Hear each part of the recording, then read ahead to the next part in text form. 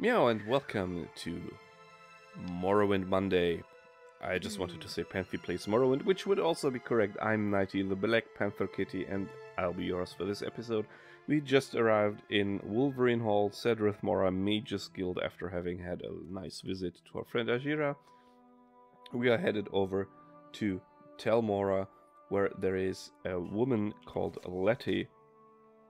She is suffering from swamp fever, and the temple asks us to heal her. So we're going to go by boat from here, passing through the Imperial Shrine. Thank you very much, just passing through. Suffering from a great loss of frame rate, as always in this area. Stay out of trouble and you won't get hurt. Yeah, just stay out of my way and I will stay out of trouble.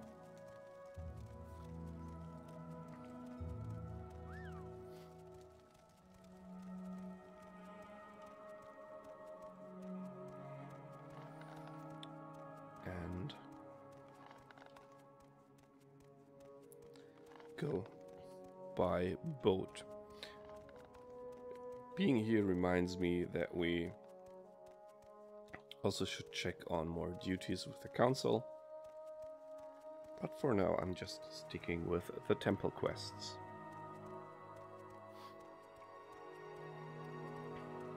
Oh, the glorious frame rate drops here.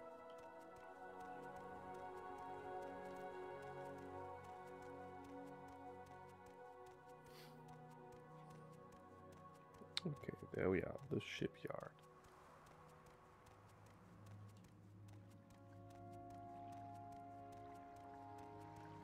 So I guess, I think it was that person over there.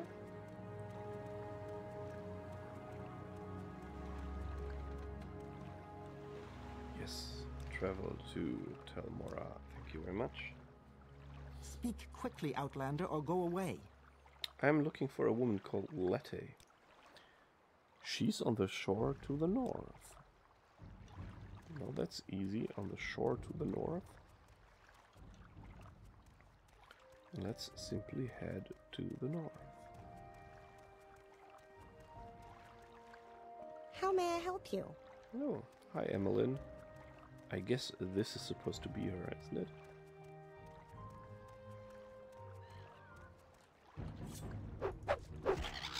Why did I say like this? What's this? I think it was just the instinct of pressing the button, the one key on the keyboard. This is her. So Hello, what do you Letty. want? Yes, I have swamp fever. My head is swimming and I feel terribly weak. Well, not for long, ma'am. Get ready for healing. Thank you. Thank you for curing me, Nighty. Well, not much of a problem. I feel much better, thank you. So, let me real quick figure out how to get back on theirs. That's the route. I was pondering if I should switch over from temple quests to the Telvanni quests, but yeah. Somehow I do like doing the temple quests for as far as we can. Anything I can do for you? Well, basically I thought this had a second exit, honestly.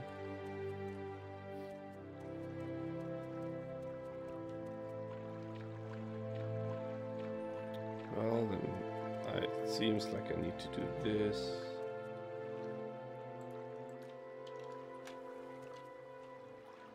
Oh, wait. No, I can't restore Magicka by waiting, so swim over.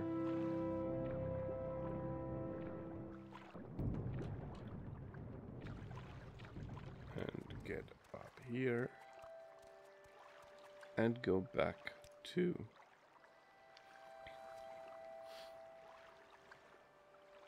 Cedrith Mora. Cedrith Mora.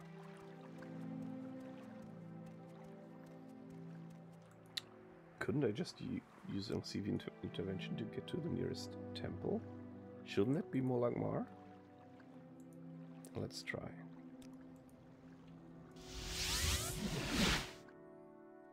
It is the Temple of Molag Mar.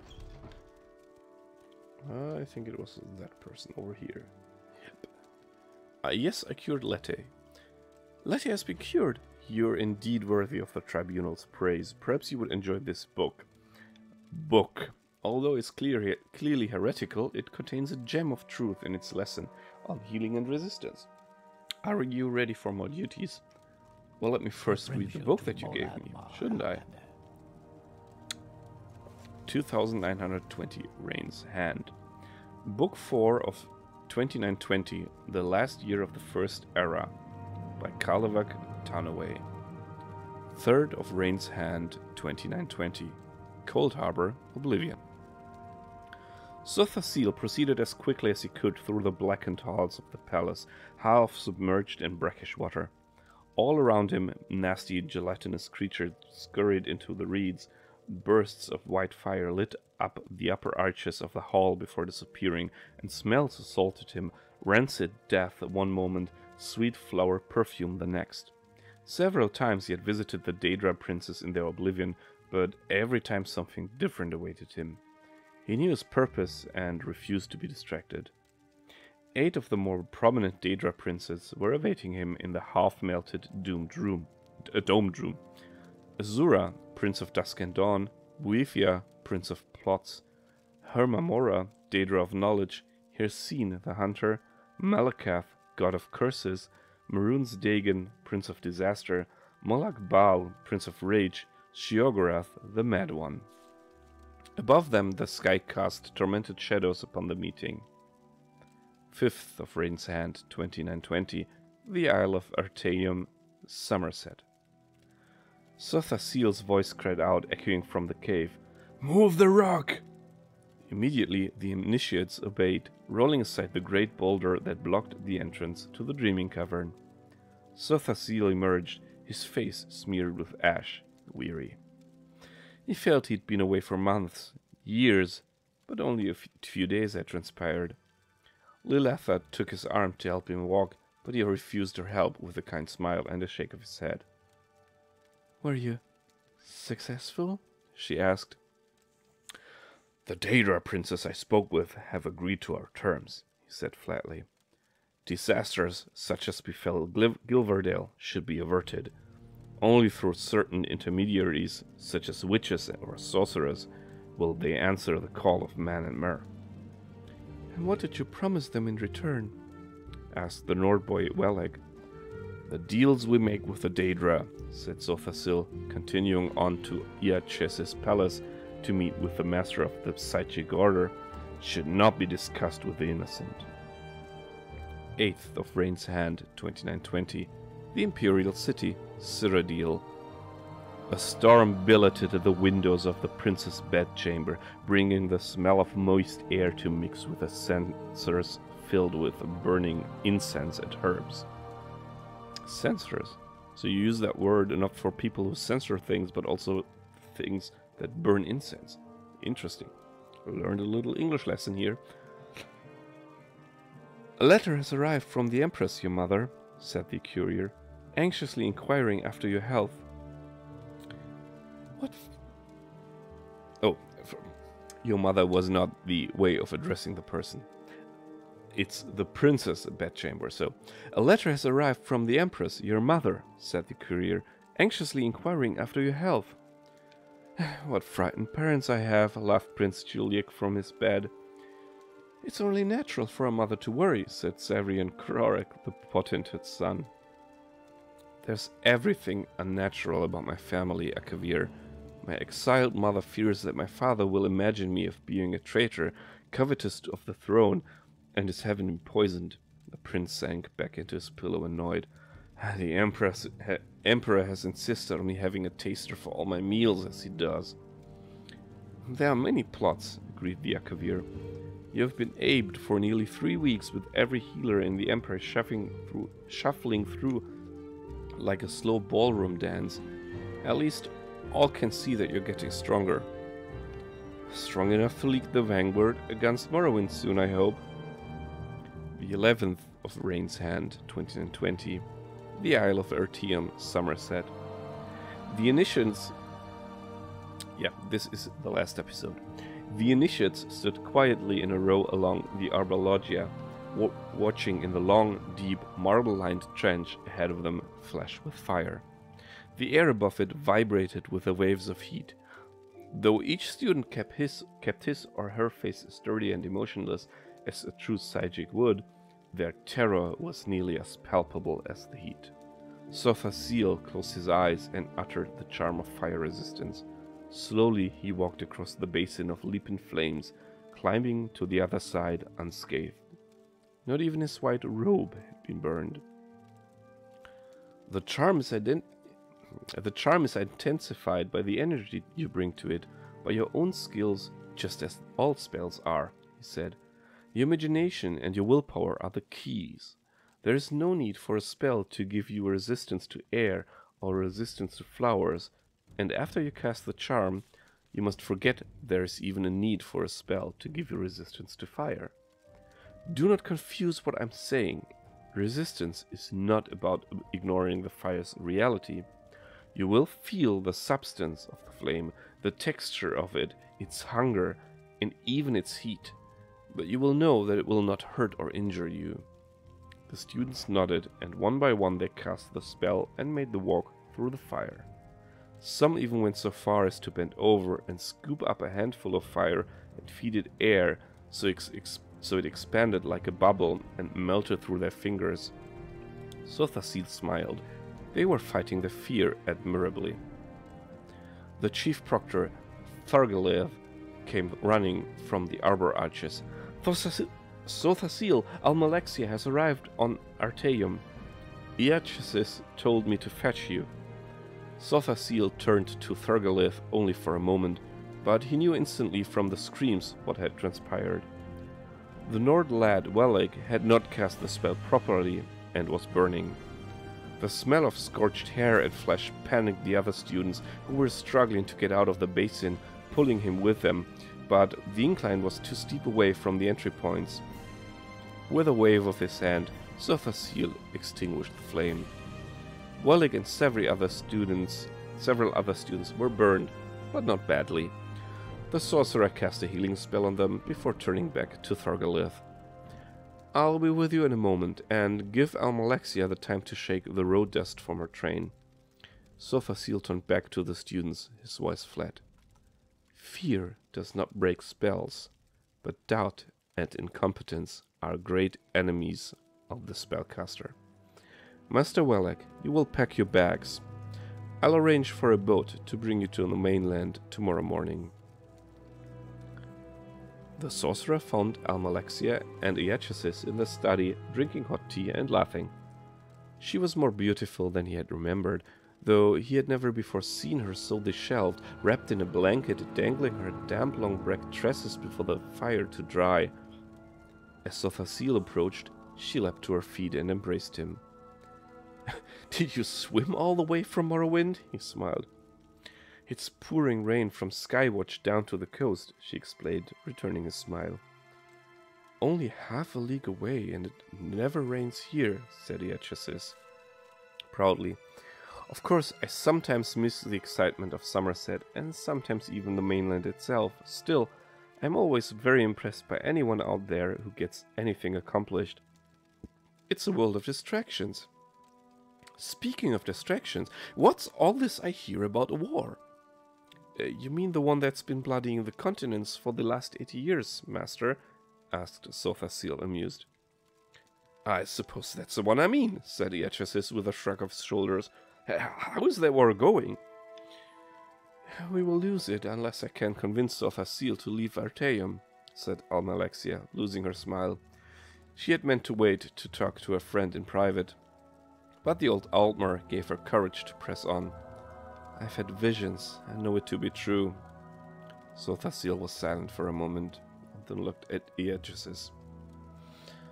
I must return to Morrowind. Knowing you, if you must do something, you will, sighed the old master. The Psychic's way is not to be distracted. Wars are fought, empires rise and fall. You must go, and so must we. What do you mean, Eatrisis? You leaving the island? No, the islands will be leaving the sea, said Eatrisis, his voice taking on a dreamy quality. In a few years, the mists will move over Artaeum, and we will be gone. We're counselors by nature, and there are too many counselors in Tamriel as it is. No, we will go, and return when the land needs us again. Perhaps in another age. The old Altmer struggles to his feet, and drained the last sip of his drink before leaving Sothasil and Almalexia alone. Don't miss the last boat. The year continues in Second Seed. There we are. And I'm really strained just by recording for so long, or by playing for so long. I think I never played 3 hours straight. It was only 2 hours. So as I said, this will be the last recording of today. But now we will get a new duty first. To prove that you are wise and brave, you must make the pilgrimage to Mount Kand. Oh, I've heard about that one. I want you to make the pilgrimage to Mount Kand, which is northwest of Molag Mar. It's on the left side of the trail. I will mark it on your map. On Mount Kand, Vivek won a contest of wits with 3 Daedra. There are few lights in the caverns. You may need these potions. If you're not good with riddles, you may want to find a copy of the Yellow Book of Riddles. Several booksellers have this book. He gives us, a panther, potions of a night eye. Well, he means well. I'm not taking this as an insult here. Well, thank you very much. The Yellow Book of Riddles, you say? I don't have it, and I'm in. What was that? Let's try the riddles without it before first, shall we? Let's see. Oh, that's actually a forbidden chest. Let's try it without first.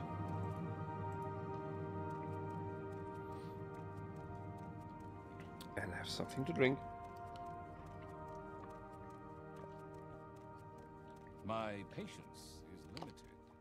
And my mouth is dry.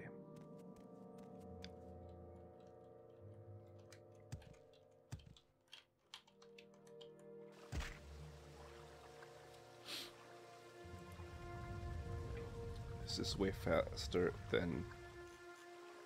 Do I have Heart Heal set to a number? Yes, it's number 9.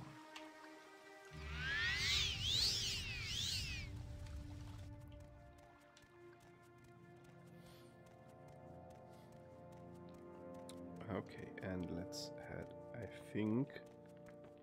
So this is Mount Asarne Bibi, and Mount Kand is that away. So let us do the pilgrimage.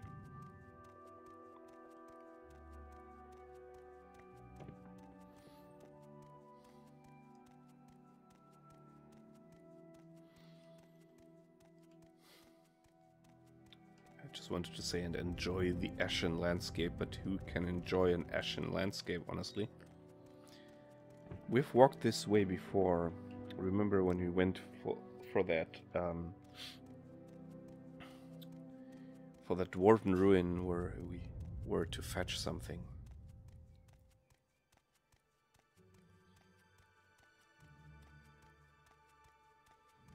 So I'm going to just follow the trail.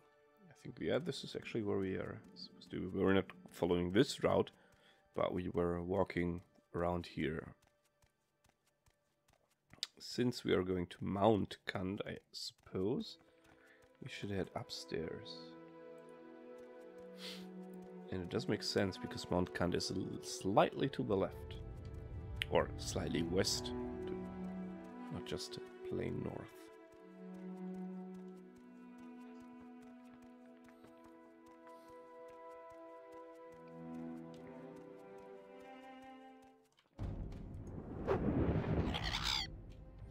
I failed casting the spell, and now I don't have enough magicka. If you hear a beeping, that's our ice machine, which complains that the ice is full. So this is not like something built into the fridge or something, it's an external ice machine where you have to manually fill in water. And it just says, I'm stopping to work because the ice is full. Until its temperature sensor notices that the ice is empty again. No, not Fireball 3. I want to go for the Fire Bite. Oh, 2 hits? Okay. Is this the shrine? Mount Kund Cavern. I guess it is. Let's drop a quick save. Heal up, which drops a save. And get inside. So much for darkness. Being a panther, we have Night Eye 25 points constantly.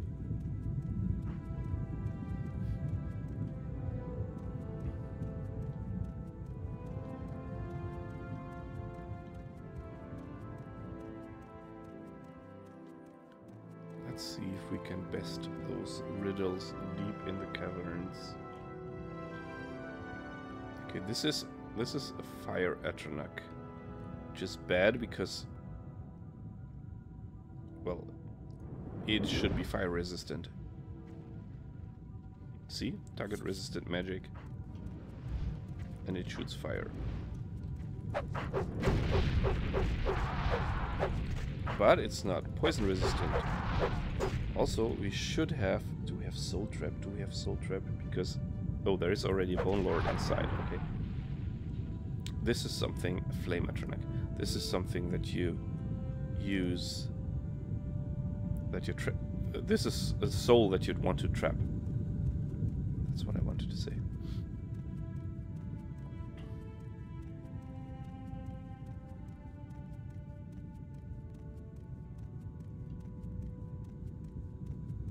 Of course, this lava pool means instant death.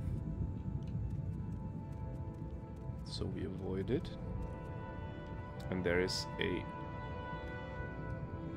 This is interesting. This is a Frost Atronach. Could it be that these are the riddles that he doesn't attack me when I solve the riddle? Let me check. Could it be that I could have just solved a riddle and not killed the Atronach? Yes, answer. Oh, okay. Answer this riddle for me, mortal. I think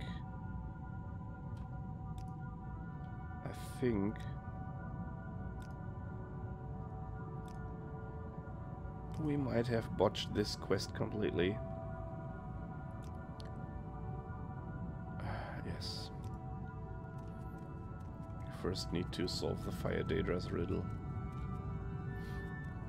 I hope that this thing resets. Respawns.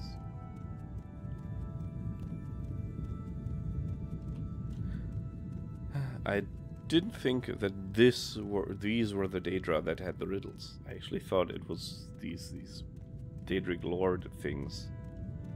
Well, not lords, these other things in the armor.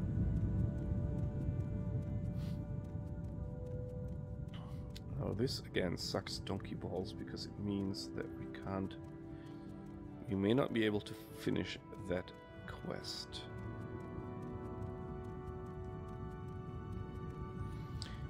If so, I will put it on the pile for later. But I'm now going to wait 24 hours and see if he respawns. Could be that this is a respawning thing. Rest for 24 hours. Let's see.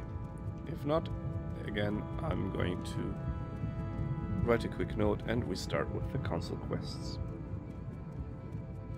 Again. At least the house quests, or the council quests, do give us a house at some point. Yeah, place to live in.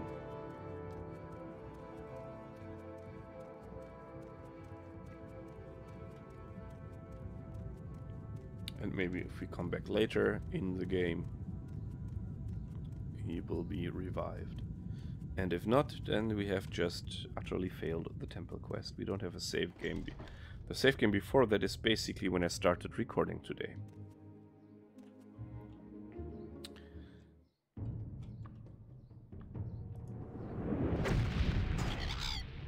Okay, first do that. And then rest. Okay. Now let's real quick fire up the note-taking thing. Pilgrimage to Mount Kand. Solve riddles of Atronax in cavern. And an extra note. Yellow book of riddles holds the answers. Let's move this a little bit lower. There we go.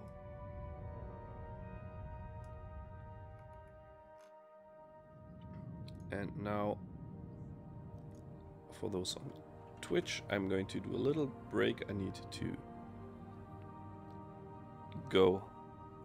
Oh, I see the episode is also nearly done, so I'm actually going to finish the episode here and finish recording for today. So I'm also going to finish streaming for today because I need to go potty and I need to eat something. So, all of you, bye bye.